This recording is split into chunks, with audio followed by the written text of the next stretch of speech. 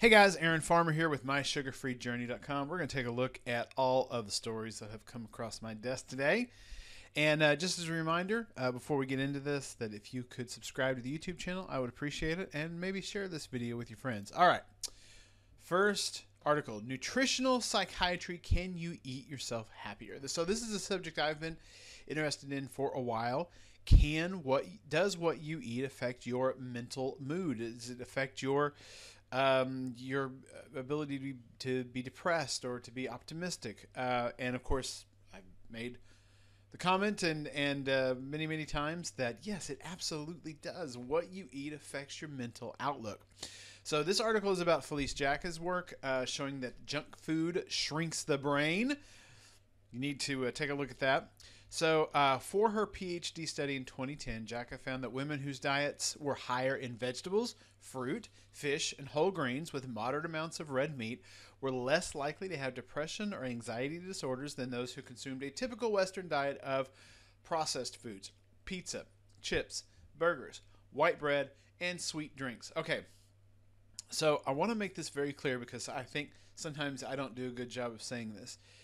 The dividing line between what is good, healthy food and bad, unhealthy food is not, carnivore versus a vegan diet or whatever, or a ketogenic diet versus a typical sad American diet. The dividing line between good food and bad food is real food and food that has been invented in the last 100 years that is heavily processed. So you can have a diet that's not ketogenic, that has plenty of vegetables, plenty of fruit, fish, whole grains, although I would debate the whole grains, archival grains or ancestral grains maybe. But most of what's on our shelves today that we call whole grains, I don't think is healthy. But those are, for the most part, real foods, whole foods, good foods, and you can eat them and not be sick. Unless you're starting from a place where you're already sick. In that case, you probably have to go more drastic. You're going to have to maybe go with a very low carb diet or a ketogenic diet in order to lose weight. Anyway, so eating a real food diet has been shown to improve your mental health and your mental outlook, your mental well-being. When I first started, people were terribly skeptical. This is back to the article. They thought it was just rubbish. In psychiatry, people are trained to think about particular molecules in the brain that can be targeted by certain drugs, and they've lost sight of the bigger picture, the body as a whole complex system. We see the story over and over and over again where doctors want to treat one specific problem with one specific drug, and they don't think about the other things that are at play. You're not one specific problem that can be treated with one specific drug. You are a whole person, and you need to do things that affect the whole person. Now, I'm not anti-drugs. I'm not anti-doctors, but I am saying the first line of defense for almost any long-term chronic disease, whether we're talking about depression or arthritis or cancer or type 2 diabetes, the first line of defense should be a diet that has nothing but real whole foods in it. And if you need to lose weight, if you need to get rid of your type 2 diabetes, that should probably be not just whole foods, but whole foods that don't raise your insulin levels. And then you're going to see massive benefits. And then one unexpected finding of her PhD study, for example, was that cutting out red meat led to poor mental health among the 1,000 participants. Cutting out red meat led to poor mental health outcomes. Of course, this makes total sense. What is your brain made out of? It's made out of fat, okay? You need to eat a diet that has plenty of fat, plenty of protein. That's what your brain is made out of. That it just makes sense that that's what your brain needs in order to be healthy. What are you made out of? Okay, are you made out of fat? Are you made out of protein, or are you made out of leaves and carrots and vegetables? You're not made out of those things. Doesn't mean they can't be a part of your diet, but the majority of your diet needs to be what you're made out of. The majority of your diet needs to be red meat. All right, let's move on. And Felicia Jackie, if you Felice Jacka, sorry, if you happen to see this video, I'd love to have you on the podcast. She's got a new book out that's mentioned in the in this article, the name of which I forget right now, but would love to have you on to talk about the book. All right, moving on. The combined presence of hypertension and vitamin D deficiency increased the probability of the occurrence of small vessel disease in China. So let's take a look at this. I'm just going to skip right to the conclusion. You can read the whole article on your own time. We found significant associations between small vessel disease and vitamin D deficiency. The combined presence of hypertension and vitamin D deficiency increased the probability of developing small vessel disease. Our findings will warrant further prospective studies in the future. So, I thought this was interesting for a couple of reasons. Number one, when you have someone who is deficient in vitamin D and you give them a vitamin D capsule to raise the blood levels of their vitamin D, it doesn't have as strong a benefit as we would expect. And I think the reason for this is because I don't think that high or adequate levels of vitamin D are I think adequate levels of vitamin D are a proxy for something else. And the reason why I think that is because every time we artificially raise vitamin D levels, there's been several studies done where we've artificially raised vitamin D levels. We've given patients that are low in vitamin D pills in order to raise the vitamin D levels in their blood. We've raised it to what we think are normal levels, and we're not seeing the benefits of these higher vitamin D levels in their health that we would expect to see. And the reason why I think this is because people with naturally higher levels of vitamin D are those high vitamin D levels are a proxy for the fact that they are going outside in the sun and probably exercising or doing something with their body. So that when somebody comes into a doctor's office with normal vitamin D levels, it doesn't mean that they've got normal vitamin D levels. That's not the good thing. The good thing is they probably got those high vitamin D levels because they went outside, they exposed themselves to the sun, and they got exercise. And the people who have done that are showing less small vessel disease, probably because they're living a much healthier life and they're going outside and getting exercise. So go outside, get some exercise. If you need high vitamin D, if you need to increase your vitamin D, I'm not saying that you shouldn't take a vitamin D capsule. If you want to do that, that's fine. But don't get your health from a pill.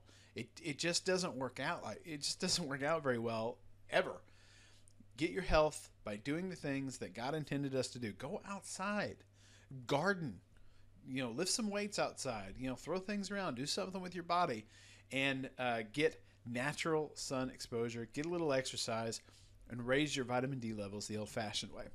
The next article, discovering how diabetes leads to vascular disease. Thought this was very interesting. This gets a little technical, but we'll break it down here in a minute. The researchers focused on the relationship between protein kinase A and adenylene cyclase, an enzyme involved in cyclic AMP production.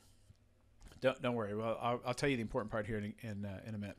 The results show that one AC in particular, that's the adenylene cyclase, AC5, mediated CAMP and PKA, that's the protein kinase A activation, triggering increased calcium channel activity and blood vessel narrowing. Anyway, so they found this cascade of events.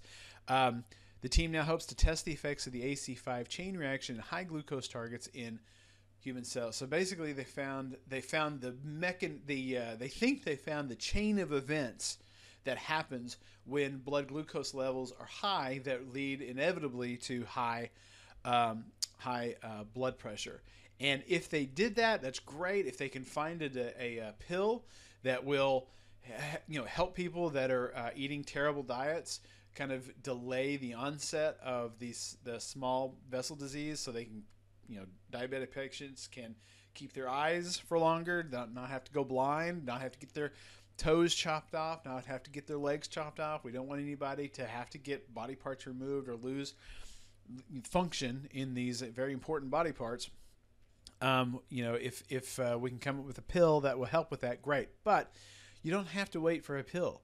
There are things you could do right now today to reduce your risk of getting small vessel disease. Don't eat sugar.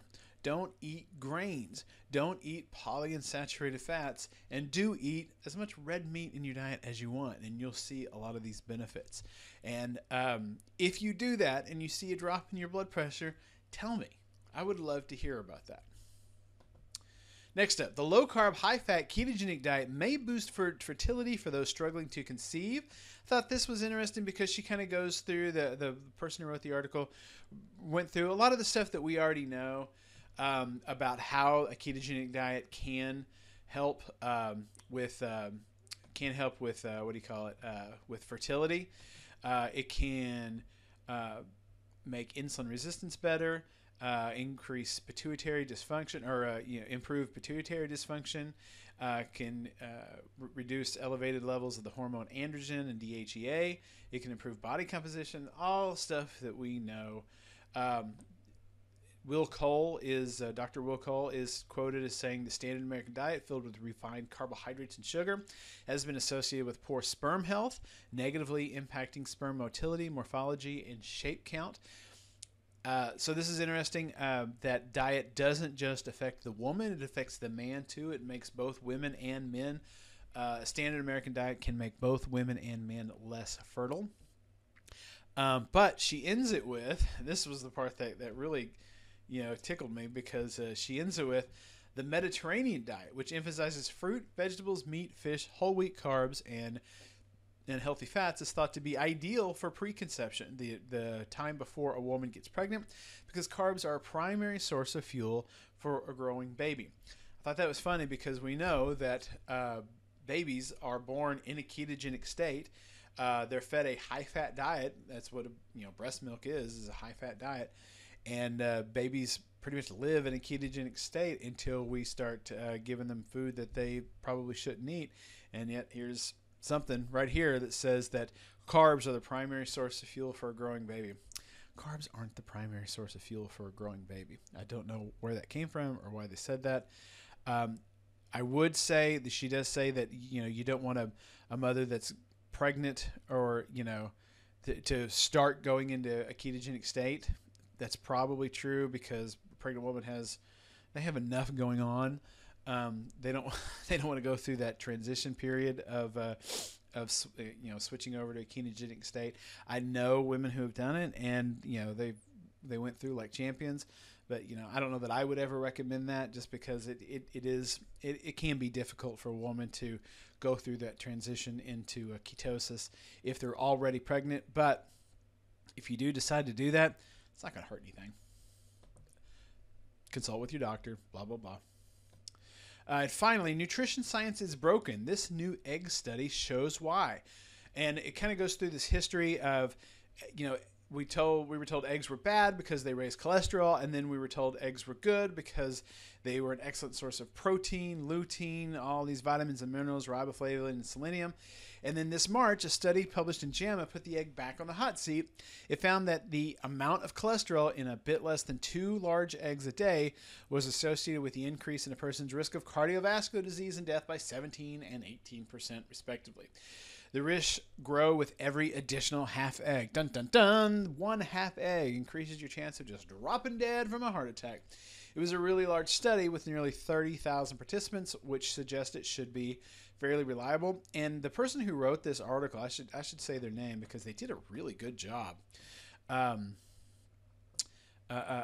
Timothy Kern did a very, very good job breaking down the problems with these observational studies. And then he finally gets to this study in particular. The study tracked participants. I was talking about the study I just mentioned. The study tracked participants' health outcomes over periods ranging from 13 to more than 30 years, and participants were queried about their diet only once at the beginning of the study. Can we assume that the participants gave a reliable depiction of their diet at the outset, and then that they maintained that diet for the years, in many cases decades, that followed? Probably not. Who eats the same way for 10 years? Who can track all that?